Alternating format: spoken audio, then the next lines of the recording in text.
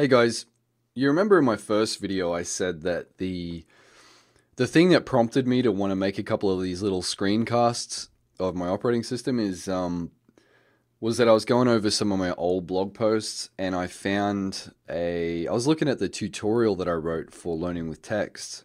I wrote a tutorial quite a few years ago now that kind of explained how to set up learning with text on your own server, on your own home computer, by installing a server. And I showed you how to do that on Linux, Mac, or Windows. And it was quite popular at the time because learning with text had been popularized by Fluent in 3 months by Benny Lewis, because he actually installed it on his web server but made it publicly available. So I took a look at it. I thought it was a fantastic thing. I just thought it was one of the best things that I'd seen in terms of an open source program. And so I thought this would be great if people just knew how to install it on their own computer. Fast forward to now, it's actually been out since 2011, so it's old. It's an old piece of software, and yet I think that learning with text is still one of the most innovative things that has come out.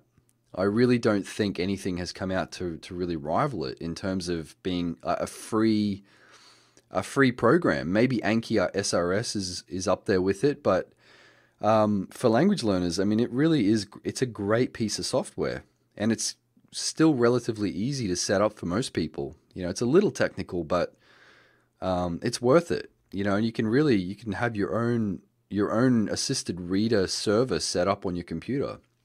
So what I wanted to do, I just wanted to show you what I've done with mine. I've modded mine to match my desktop color scheme. What I do when I have a couple of hours spare, I guess it's a hobby of mine, is to kind of mod things. I like to play around with code and just kind of tweak things a little bit just to make it. I'm not an expert coder, but I get a kick out of it. And the learning with text as default it's a very plain looking program. So I just thought, it'd be cool if my learning with text actually matched my wallpaper, like the rest of my color scheme does.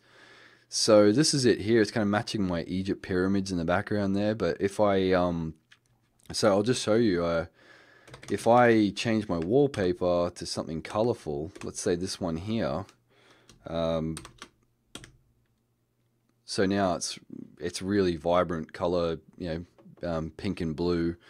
And if I refresh my learning with texts, it changes to match it, and then I have to restart my browser as well to match it as well. But yeah, there you go. So I get these error messages popping up though. I've got to fix that. So yeah, I'll show you one more actually. Let me choose a different color.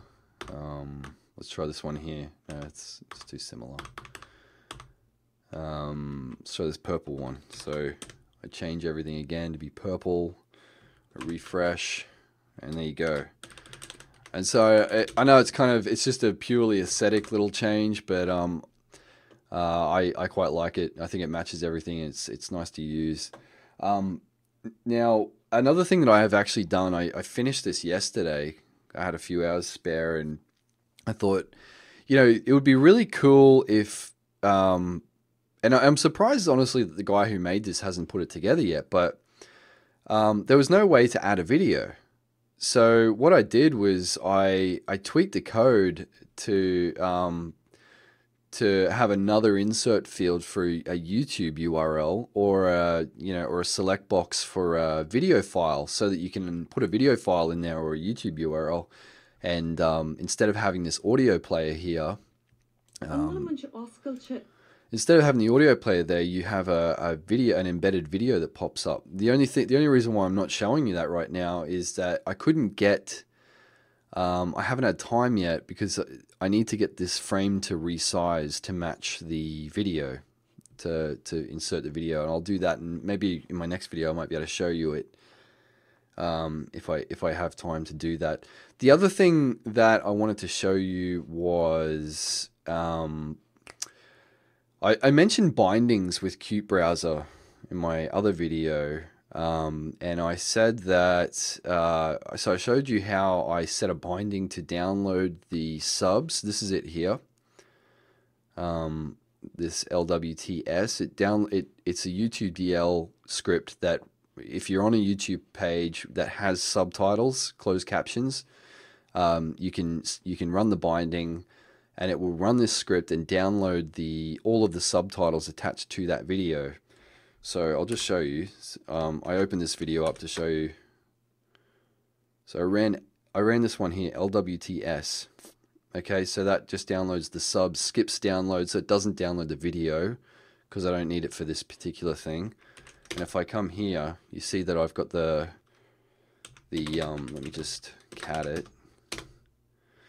So you see I've got the subtitles there, and it has the timestamps. And I said, I think I mentioned that I wanted to run a script to get rid of the timestamp.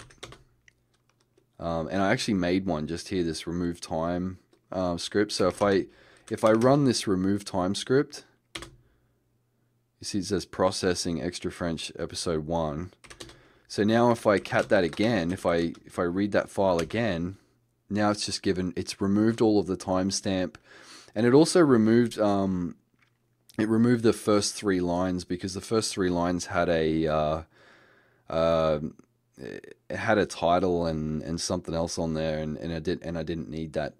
The reason why I did this is because if I run my other binding, which downloads the video or the audio, so I can insert it into my learning with text, if I want to follow along with this video, I need the text in here, but I don't want all the time and all the other stuff that they've put in there. So what I can do is, now that I have this available, I can either copy it straight out of Vim.